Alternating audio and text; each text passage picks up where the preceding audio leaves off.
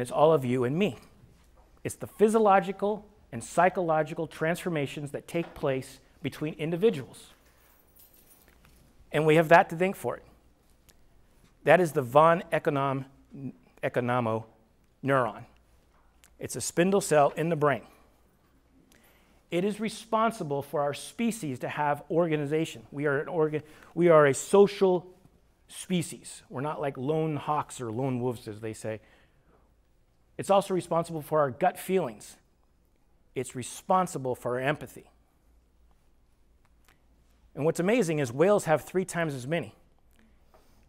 Knowing that kind of made me sad, knowing that we slaughter whales and countries slaughter whales for whatever purposes, oils or food or whatever they're doing, to knowing that they are a social group, because you hear about whales having pods and all that, and it's just sad. Okay, you know these guys, right? Okay, so a lot of people get confused between sympathy and empathy, and this is my best way to try to explain it in terms that most of you can understand. McCoy is emotional. Empathy, McCoy. Spock, stoic. Okay? Make sense? So if you're confused on the difference, McCoy feels your pain. Spock just knows you're in pain. All right? We're good? All right. All right. So when I'm talking to you and you're listening and not playing with your phone and you're responding, our brains start connecting. Amazingly enough, they've hooked up MRI machines to people like this, had them talk about something, and they found that their brain waves started syncing up. My brain and what I'm saying starts connecting with your brain and hearing what I'm saying, and it starts to emulate. That's amazing. That's empathy. And when that happens, you connect. So it's just like when you go on a date with that someone special, you finally meet the right person, you say, we connected, we clicked. That's it, right there. It really happens. It's not BS. It's not, oh yeah, you're just saying it. No, no, no. This is what happens. What's amazing, as you get older, it gets a little harder. That's why little kids will go the first day of school and all of a sudden meet somebody and it's their best friend for life. And it's the first day of school. It's like, that's amazing. All right. Make sense? Okay. Further research has shown there's a type of personality that are the natural born salespeople. These are what I call high EE. High EE is high ego, motivation driven, and high empathy. Somebody that has high ego and high empathy are type A salespeople. Now, do you guys know anybody that fits that personality? Johnny. Yeah. Me personally, this will be the only thing I talk about myself. Me personally, I am high-driven ego, but I suffer in empathy. My wife will tell you. So when I was a little kid, my friends used to call me Mr. Spock. So that tells you. But I'm aware of it, and by being aware of it, I compensate and I work hard at it, and I pay attention to that I'm doing that so I don't fall prey to that, okay? At the end, I was going to do it at the beginning, but I don't have enough time. At the end, I have a link to take an empathy test. It takes 5 minutes. Take the test, look at your score. If you score in the teens, you might want to see if you have autism. But if anyway, I'm not kidding. I only scored a 32. I'm going to be honest with you. I scored a 32. That's low. 40s is average. But be aware of your score. When you actually start applying these principles, it'll make sense. And you'll see yourself and say, you know what, he's right. I need to work on that. And the things that you struggle with are the things that will make you more successful. Why work on the things you're great at? Work on the things that you know you need to improve. We don't have the time to talk about drive. Maybe next time we'll talk about drive, but empathy. Okay, so you all have a card that I gave you, and it's kind of on thick paper so you can keep it. And it has the 6 characteristics for empathy. All right, so grab that, take a look at that. All right, so let's talk about this. When do you do this? You do this when you're meeting with your customer.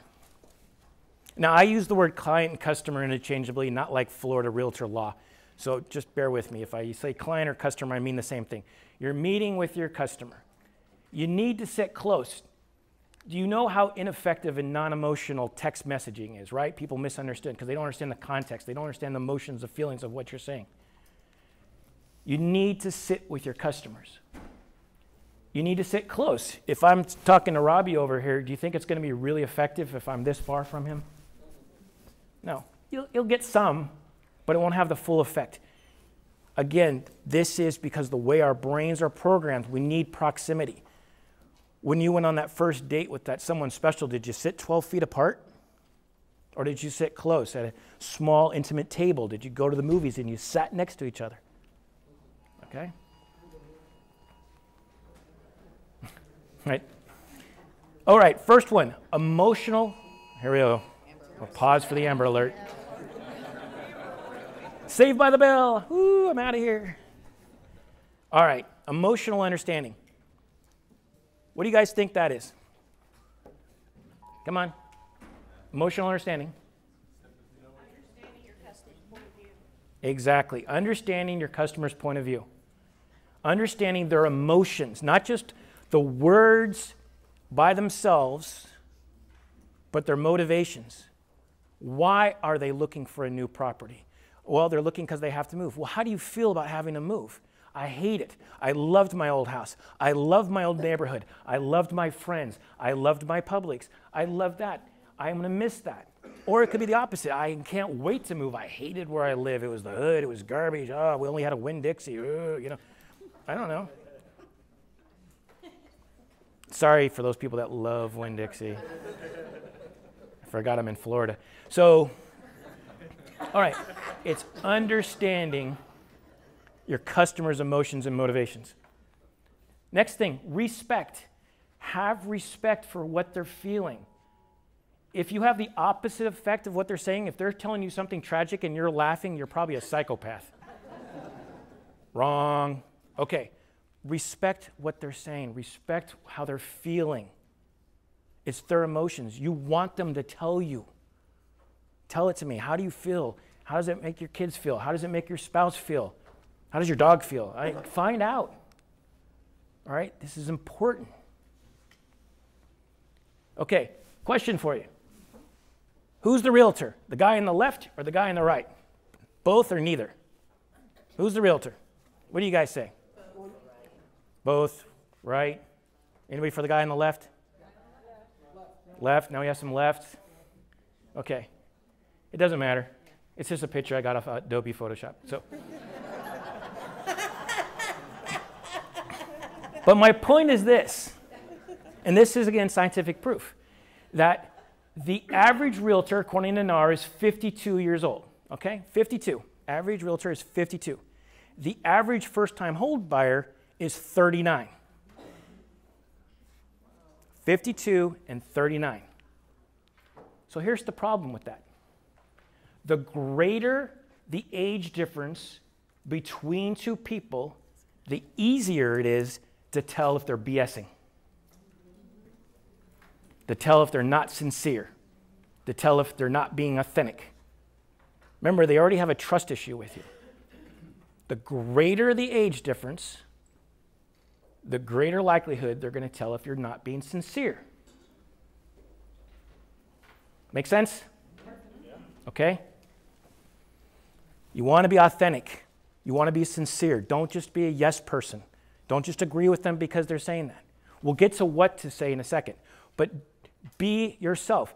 If you're a Bernie fan and you go to their house and the guy's wearing a MAGA hat, don't freak out. If you're a Trump supporter and they got a Feel the Burn sign in the front yard, get over it. Be a professional. Do your job.